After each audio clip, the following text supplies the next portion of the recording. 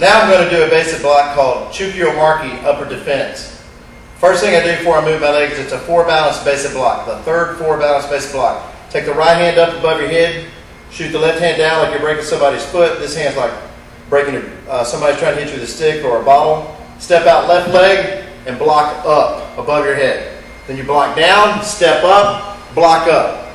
The hand that's on your side is palm up above the hip. Block down, step up, block up. Now when we turn, you shoot straight down and block the groin.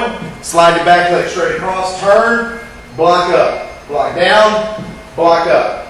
Block down, block up. Block down, block up. When I turn, block down, slide the back leg straight across, turn, and block up. Then you go back to Gomon. Chukyo Marki.